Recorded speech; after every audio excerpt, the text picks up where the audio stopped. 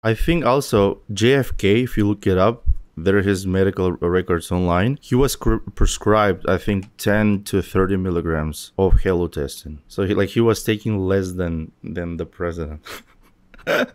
For fun fact.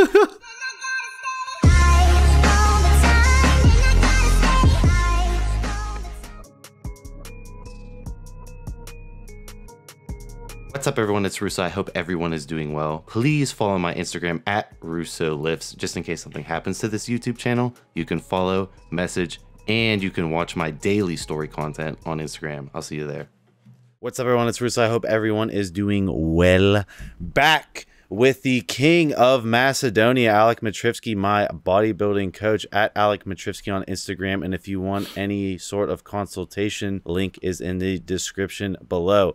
Alek, I recently made a video discussing James English's contest prep cycle from our good buddy Derek from More Plates, More Dates. He broke down the cycle that was given to him. I wanted to get your thoughts on James English's pro debut, or not pro debut, I can't talk, pro win. He turned pro in one single show. What did you think of James's physique? And more importantly, what did you think about the cycle that was presented on, you know, a YouTube channel, one of the most popular YouTube channel in the fitness scene, in my opinion, as far as information is concerned? What did you think of Derek's, you know, breakdown of his cycle? Yeah, I saw the video and I saw James's physique. Honestly, he looked on point, literally blasting full, shredded. Always can get more shredded. Obviously, there's no such thing as being too shredded, even in the classic physique. But he looked amazing. Now, as far as the cycle goes, Derek basically mentioned, broke it down perfectly. Only thing that I just didn't really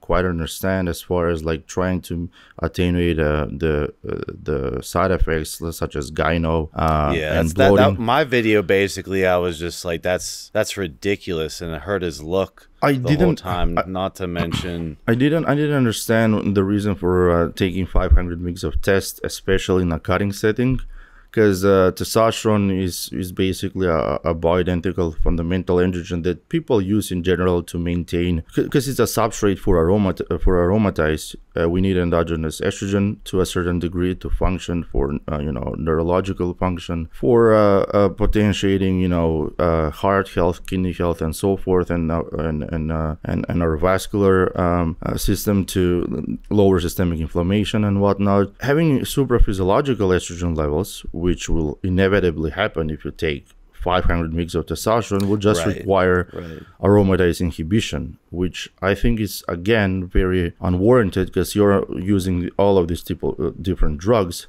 especially tren, which is a progestin, and all of these synthetic progestins, even nandrolone, even though to some degree is bioidentical, they have synthetic progestins as metabolites in our body, and they can act as ligands to other receptors, such as estrogen receptor alpha. That's why when you took tren and you had testosterone, I think, what dose of test you were taking with tren, and you had gyno and you could never attenuate it, you said to me once, and also on a video.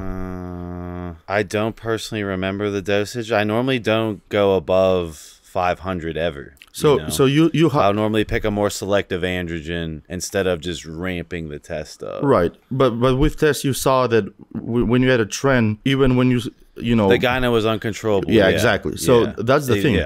Tren doesn't aromatize. It doesn't convert to estrogen. Then why the fuck do people get gyno, right? Even when they use aromatase inhibitor. Well, that's exactly the same thing also happens with nandrolone, and that's because of these synthetic progestins, that they can just bind to other receptors and mediate transcription, very similar to, in this case, estrogen. Nandrolone decanoate Deca does this the same. His testosterone dose was unnecessarily high. Had he used 125, for example, which is, you know, true TRT, I think he'd be way better off, way less need of using an aromatase inhibitor, less impact on cholesterol and other biomarkers, and overall a better look. Now, as far as the androgenic stack, I think there was 150 tren, if I recall correctly, and 400 mast. 150 tren.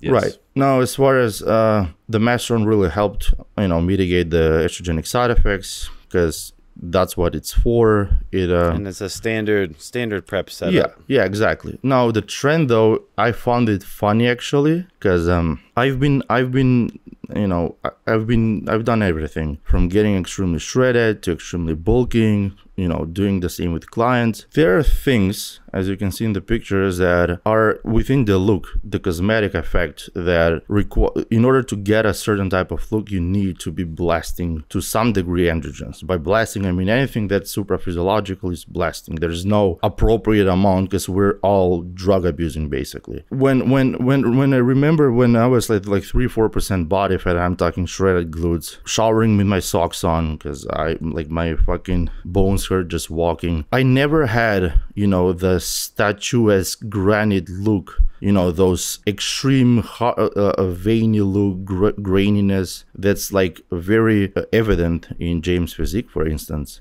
And he may be a hyper androgenic responder and get a certain, you know, that look with lower dosages, but you know, as far as I also saw his buddy, the sush guy, has taken higher doses of tren, up to upwards of 700, and even then, you know, the graininess hasn't been even close to that. But like, people do need to understand that even though these are powerful androgens, there's a certain threshold that is still required in order to get that level of freakiness. When your delts are just bulging 24/7 and you have veins everywhere like spider webs, and you have like small bumps in the skin that people associate with growth hormone, which is bullshit. That's kind of tells me that there's more going on there, especially also with the halo test in 10 milligram dose. Like I'm just wondering, like, now the whole world is watching at me. I have like I don't know how many followers, like 500,000 or whatever. I don't know how many followers the kid has. And I'm like, everybody's watching at me. This is my shot at taking a pro card, 22 years old. And I'm like, I have this. Honestly, I think James just wanted to compete, you know. Oh, yeah. He never competed. Like, he didn't know he was going to go pro. I think it was just awesome that he got number 2. He got second place. He got his card, and it was just a crazy outcome. Do you think he trains to lose, though? Is he like, you have to have in your mind, and people like buddies are saying, bro, you look insane. You have people even sucking your dick saying you look like Mr. Olympia. Like, all that shit will get to you. There's no way you're like, you know, I wish I'm top 6. Like, nobody does that has that hype behind him. So, and then put yourself in this situation. You buy a bottle from your dealer and you have like 50 tablets of halotestin sitting in front of you, and you have in your protocol 10 milligrams every day for what, like 2 weeks, right? So that's 20 tablets. You have 30 left over for what? Nothing. Like, when are you gonna compete again? Probably like in months or next year. You're like, okay, I'm gonna take 10 milligrams of this and then leave the rest for. No, you're just gonna, like, I would be in my mind, I would be like, fuck, if I look this insane with 10, let me see what I can do with 20, right? And then 30, and then have the kid sush like just fucking throwing them and catching them midair, just fucking like Pac-Man, just grabbing them midair and just checking out my veins. Like, come on, like, realistically speaking, I see that playing out that way. And you know, when everything, like, I just don't buy the 150 trend at all. Neither do I buy the 10 milligrams of Halo. Shit at but all. listen, I've seen, like, I get it's on Derek's channel. You know, that's a massive channel. That's a very impressionable audience, and yeah. They obviously want to be transparent with their athletes, and Derek wants to present the, you know, most calculated way, and I'm sure that was Derek's suggestions. Oh, yeah. I'm sure it was the coach's suggestions. Yeah. Yeah. I'm just saying, if you're trying to get a pro card, like you said, yeah, you're trying to get it. Like, right? Getting a pro card and a harm mitigation cycle, that shit don't go hand in hand, dude. Right?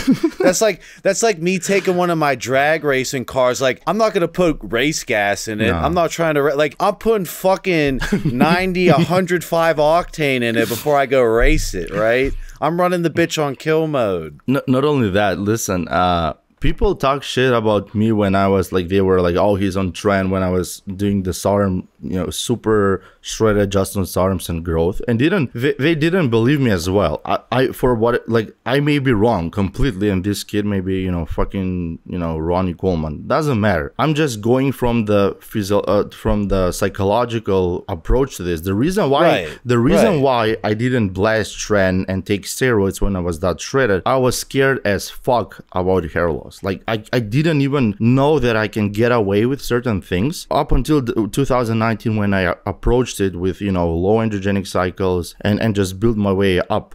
I had no idea. My last experience with exogenous androgens that weren't SARMs were me having clumps of hair falling out. That's how I transitioned into SARMs from steroids initially. So I was scared as fuck. But like, I did extra cardio when I was super hungry and losing my mind. I didn't have in 2017 semaglutide, liraglutide, no GLP-1 agonist, no fancy drugs like back then. Semaglutide has changed the game. So like I would just take more ephedrine, more stimulants, like, you know, if I had to, like, I would do like half a line of coke. Like, I didn't give a fuck if I'm like 3 days out of my photo shoot and this is like my end, like the end of my masterpiece, and I've gotten to this place, I would do everything and anything, you know, within my boundaries. And my boundaries were me being scared just of hair loss, nothing else. So there was no, I would like, and James was scared of gyno. Yeah, so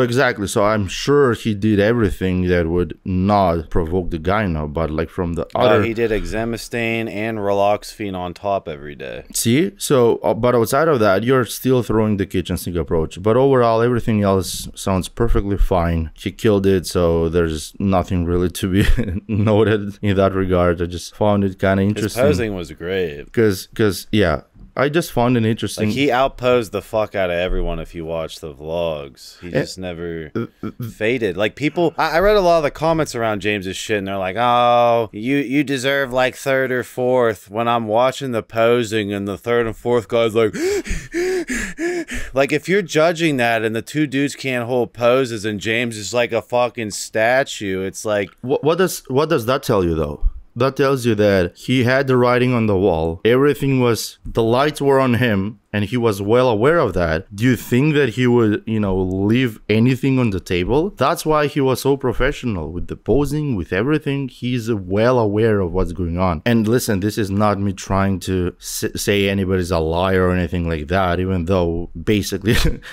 it comes down to that. I think the cycle is white lied for harm mitigation. But I understand. Straight up, Russo just dropped the bomb. I don't like the whole thing about the industry being so harm mitigate oriented, because now TRT is basically the new 500 mg of test. People used to lie in regards to that they're on or not. They were fake natties. Now it's like downplaying what they're taking in order to fit in the criteria of, oh, I'm not promoting irresponsible drug abuse. When in reality, when you're prepping, when you're competing, it's everything on the table. Everything else comes down to after the competition. That's when you go up. That's when you test all your biomarkers again. That's when you fix your cholesterol, when you fix your EGFR, your lipids, everything. And then you stay healthy for the majority of the year. You're responsible in the off season. You don't get to having 200 over like 95 blood pressure and heart rate like 110 resting. Like, you don't get yourself to that, and then you've killed it. Then you can play around with being unhealthy for 6 to 8 weeks. Then that's fine, and that's still a Russian roulette. That's still gambling, but odds are in your favor when you do it like that. Right. And I'm sure James and all of these guys will do it like that, and I'm pretty sure. I'm just more, I hope actually, if I'm wrong, I do apologize, because there's also a chance that that's the case. But like, I just speak my mind, obviously, because you asked me. So overall, you know, props to the kid, looked amazing, and that's my 2 cents. I'm taking nothing away from him. Oh yeah. And, you know, he killed it as far as stage presence, posing, most conditioned up there, in my opinion. He got outsized by First Big Whoop. It's his first show. Yeah. As far as the cycle, the world famous cycle that he went pro in one show, when the dosages get broken down and it's totaled up to 1.2 total grams of gear, do you believe that, Alek? No, and it's not that the size is, you know, it's not obtainable. It's not even close to that. I'm just gauging off of the sheer look. When you're harder than you're shredded, that tells me that there's more going on. And again, post up my pictures when I was like 3% body fat. You can see every line, everything perfectly clear, but there's no statuesque feel to it. There's no blasting full delts and traps and veins on my forehead and face and looking James 55. looks like a fucking statue. You know, he the kid that we once talked about, the D-Train guy, he also has that look. And admittedly, he was like, in some pictures he has that look, and he, you know, he said himself like what, like crazy trend doses, right? So 1200 he publicly claimed, right? So the same Burden Fit dosage. I interviewed that kid a long time ago as well.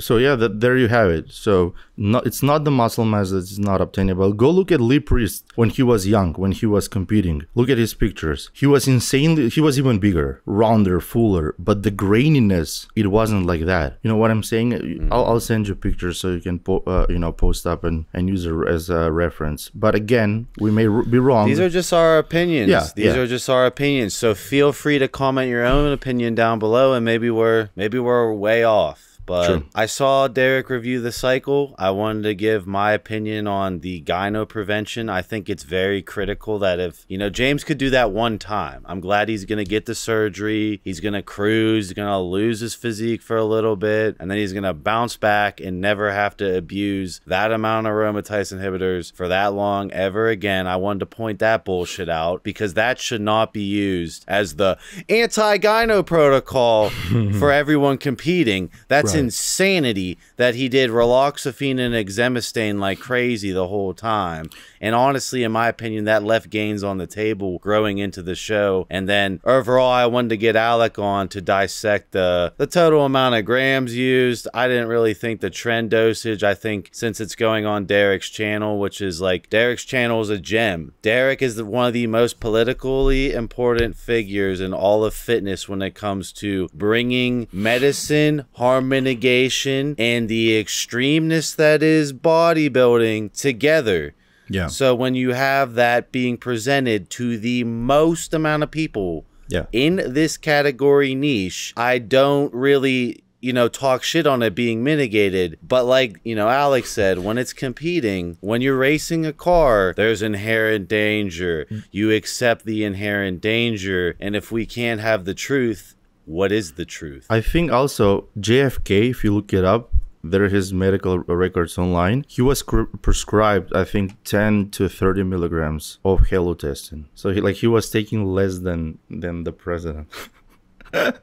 For fun fact, that's such a crazy fun fact to end on. I feel like Andrew's gonna put that at the front, like just post James English took James English took less testosterone than JFK. Halo. Never mind. Oh my god. Yeah. Andrew's gonna pull that up. That's the beginning hook. Yeah. Oh my god. Yeah. All right, guys. I'll see you in my next video. Peace.